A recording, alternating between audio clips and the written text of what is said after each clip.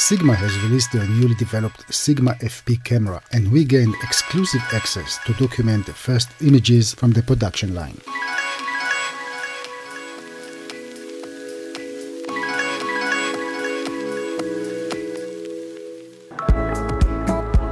Cinema 5D was one of the few media representatives invited to the launch event of the new Sigma FP camera in Tokyo, Japan. The company also announced the release of few new lenses, but the real star of the event was of course this tiny full-frame camera, which is truly appealing to us, the filmmakers. It's the next morning here in Tokyo and, you guessed it right, I have a train to catch. I'm heading to the Sigma factory. Almost a tradition by now. The train.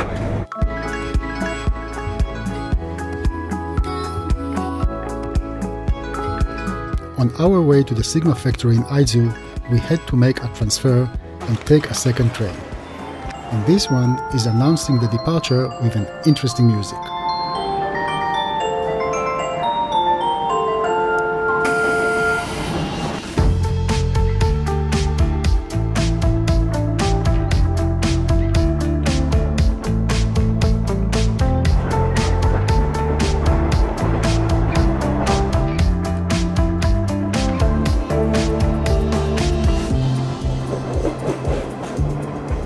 Hi, how are you? Good to see you again. After a short ride, we are finally here.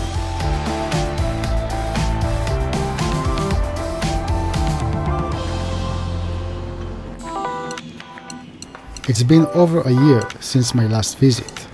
Hello, nice to see you again. Well, it's always a pleasure to be back. Shinji-san is my designated guide. We're gonna make you famous. And he is taking me to the best place one can go after a long trip. It's lunchtime. The company's dining room. So what's on the menu? We have curry rice, udon, Japanese soba, fish, chicken, and special Chinese cold ramen. As a vegetarian, that's going to be my lunch. Ramen.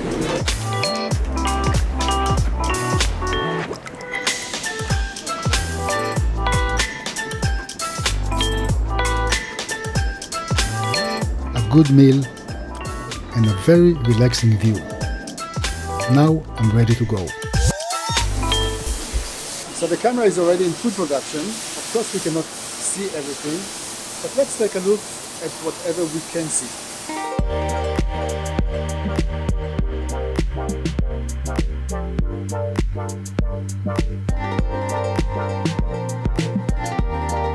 During this tour, I had the opportunity to meet one of the engineers from Sigma, and we talked a bit about some of the technical aspects of the Sigma FP camera.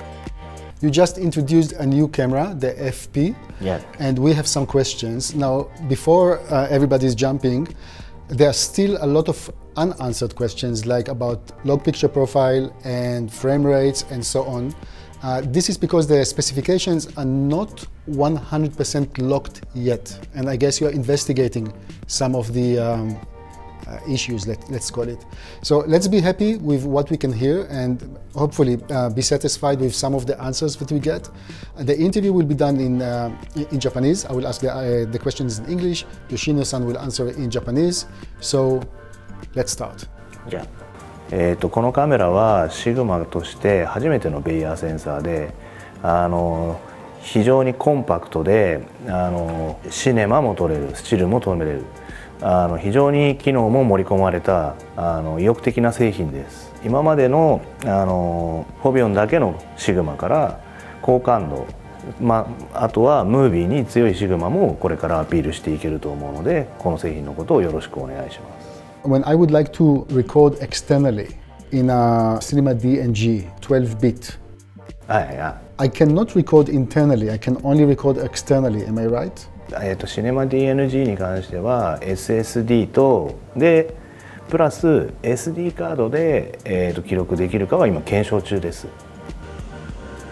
One thing that's really unique about this camera is the fact that we are talking about a 4K full-frame sensor in such a tiny body.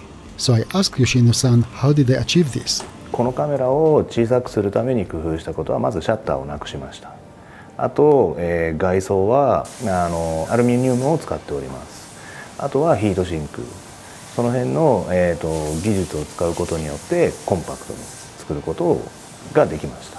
When I was playing a little bit with the camera, I saw that the touch screen is only for autofocus, but not for the menu. Is there any reason why the touch screen is also not for navigating the menu? メニューでタッチパネルを採用しなかったのは、メニュー小さすぎてメニューを選ぶのはあまりメニューをタッチでやるのはあまり意図を考えなかったんで、今回は採用を見送ってます。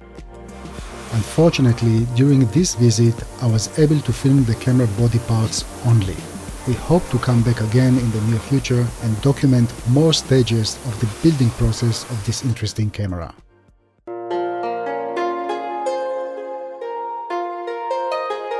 Just before heading back to Tokyo, we stopped at the Tsuruga-jo Castle, where I was able to briefly test the new Sigma 35mm f1.2 full-frame E-mount lens attached to my trusted Sony a7 III. This lens is very fast and sharp, certainly a welcomed addition to Sigma's growing full-frame lens arsenal. For now, I will leave you with some images that I took with this lens.